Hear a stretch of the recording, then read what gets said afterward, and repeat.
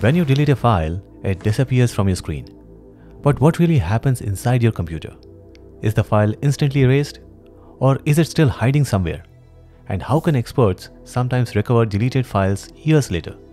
In this video, we'll break it down step by step, starting with the basics of how your computer actually stores data in sectors and blocks.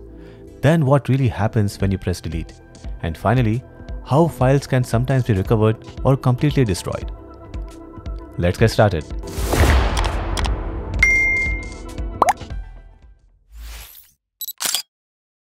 When you delete a file on Windows, it usually goes to the recycle bin.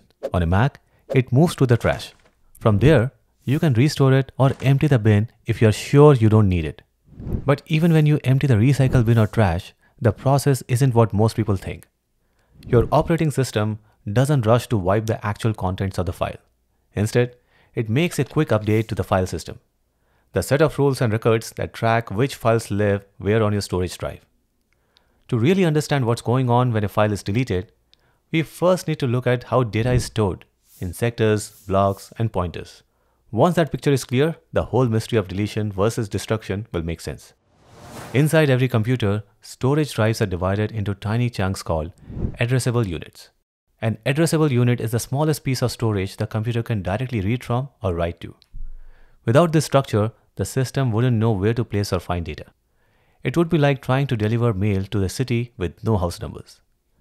On traditional hard drives, the unit is called a sector, usually 512 bytes or sometimes 4 kilobytes. On modern SSDs, the equivalent is often called a page. But the principle is the same.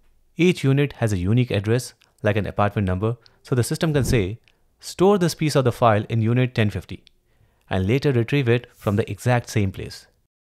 Operating systems usually group multiple sectors or pages together into blocks, commonly 4 KB each. Blocks are the standard building units that file systems work with. A file is broken into chunks and written across one or more blocks. To manage all this, the file systems keeps a map or index. For example, File A goes to block 10 to 15. File B goes to blocks 20 to 25. And these references are pointers. They don't hold the file's content, only directions to where the content lives. So when you save a file, your computer doesn't just dump data randomly. The file system keeps an index, basically a map, that links each file name to the exact blocks on disk where its data is stored. So here, ByteMonk icon.jpg points to block 10 through 12. ByteMonk block.docx sits in blocks 20 and 21, and ByteMonk YouTube MP4 spans blocks 30 to 33. Now watch what happens when we delete ByteMonk block.docx. The first thing the operating system does is update the file system's metadata.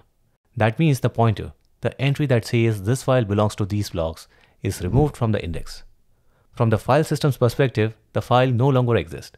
The entry disappears from the index, and those blocks are simply marked as free space.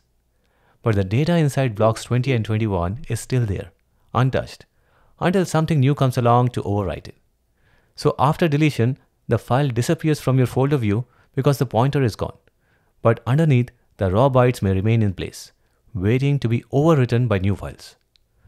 On traditional hard drives, this data can linger for days, weeks, or even longer if the blocks aren't reused. On SSDs, the situation is more complex because of background garbage collection, which can erase blocks much sooner. And that's why deletion is not destruction. The index is gone, but the contents often remain. At this point, it's clear that deleting a file doesn't mean erasing it.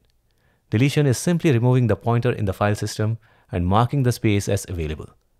But the actual data, the raw bytes in those blocks, usually remain until something else happens. And that's why we say delete is not destroy. Now, before we dive into how data is truly destroyed, I want to talk about our today's sponsor, Modal. If you have ever tried to ship something compute heavy, like a voice assistant or an AI model, you know the infrastructure part is a pain. Be it GPU availability, Docker configs, or environment setup, Modal solves this. Modal isn't just an AI model or a training framework. It's the foundation that powers them. It's an AI-first infrastructure platform that lets you deploy AI models without managing servers. You can get the instant GPU access, pay per second billing, and $30 in free monthly credits to get started. You write Python, deploy it, and Modal handles the scaling, dependencies, and GPU allocations automatically. What caught my attention is who is using it. Suno, Lovable, and Meta all run on Modal's infrastructure. When companies building serious AI products trust a platform that says something about its reliability. And here is what makes it interesting. Modal spins up GPU compute in seconds and scales automatically. So if you're running an AI model live in production, it goes from 0 to thousands of sessions when you need it, then scales back down when you don't. And there is no infrastructure. You're not managing clusters or writing deployment configs. Just Python code. Modal figures out versioning, dependencies, and scaling on its own. You pay for what you actually use, per second billing, not monthly server cost that runs whether you are using them or not. They also have something called Modal sandboxes for teams working with AI-generated code. It lets you run untrusted code safely in isolated environments that scales to 50,000 plus concurrent sessions. Companies like Lovable and Scale use it, which makes sense if you're dealing with code you didn't write yourself. So guys, if you're building something AI heavy and tired of infrastructure slowing you down, Modal seems to me worth checking out. The free credit means you can actually test it before committing to anything. Alright, back to our deleted files. So, when does destruction really happen? One way is through overwriting. When a new file is saved, the system might reuse the same blocks and physically replace the old bits. Once that overwrite happens, the original data is gone. Another way is through zeroing out or secure erase tools, which deliberately write zeros or random patterns into every byte of the block. This guarantees that the old content can't be reconstructed. On SSDs, things are a little different.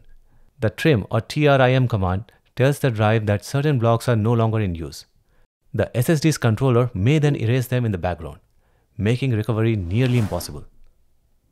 Now, in many modern systems, especially SSDs and enterprise storage, the data written to the drive is automatically encrypted.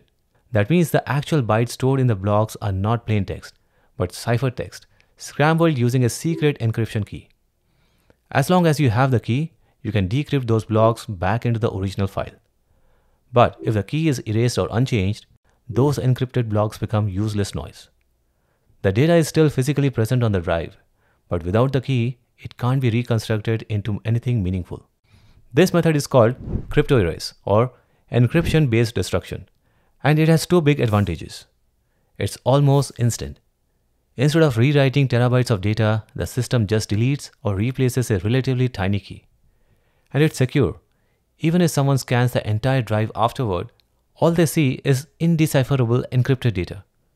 And that's why many cloud providers, enterprises, and even laptops with built-in disk encryption rely on this approach. It's fast, efficient, and ensures that once the key is gone, the data is effectively destroyed, even though the blocks remain filled. And of course, there is more extreme form of destruction, physically destroying the drive, shredding, drilling, or melting it to make sure no one ever gets the data back. In short, deleting only hides data.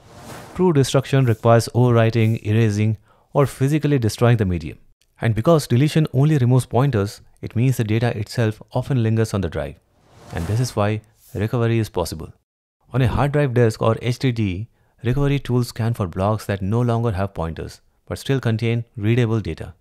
Since the operating system hasn't zeroed them out, the tool can reconstruct the file from those raw blocks. If the file hasn't been overwritten yet, recovery can be nearly perfect. On a SSD, the story is trickier. Because of trim and wear leveling, data may be erased more quickly or written to different physical cells than before. And this makes recovery much harder and sometimes impossible. Still, if trim hasn't run yet or if certain blocks were not cleared, remnants of the file can survive. Forensic investigators rely on these principles. Even after a user deletes a file, traces can remain on slack space, unallocated blocks, or old system snapshots. With the right tools, those fragments can be pieced back together. And this is why sensitive organizations don't rely on simple deletion. They use secure wipe utilities or full disk encryption to ensure nothing valuable can be recovered later. If you really want to make sure a file can't be recovered, you need more than just pressing delete. The big lesson is this: delete is not destroy. Knowing the difference matters, whether you are a casual user trying to protect personal files or an engineer designing secure systems. If you enjoyed this deep dive, check out my other videos where I break down how computers and systems really work, step by step. And don't forget to like, share, and subscribe for more tech explained simply.